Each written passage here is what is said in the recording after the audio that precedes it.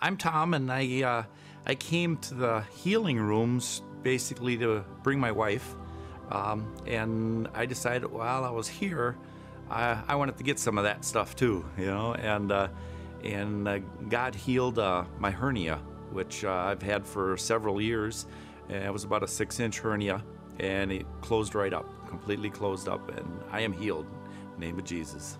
It was about a 6-inch hernia, which it was called a belly button hernia. It came right up through the belly button, and you could actually feel it where it was opened up. You could put your fingers in, and you could just feel the crack all the way up and down, and there was pain to the touch, and it's gone. It's completely gone. There's no pain.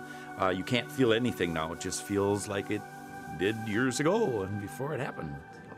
I had to be real careful when I lifted, because it would get real tender, and then you could feel like it was starting to rip some more. You could actually feel that, so I had to be real careful when I did that. And definitely didn't want to touch it with anything because it was very sensitive. And it's gone.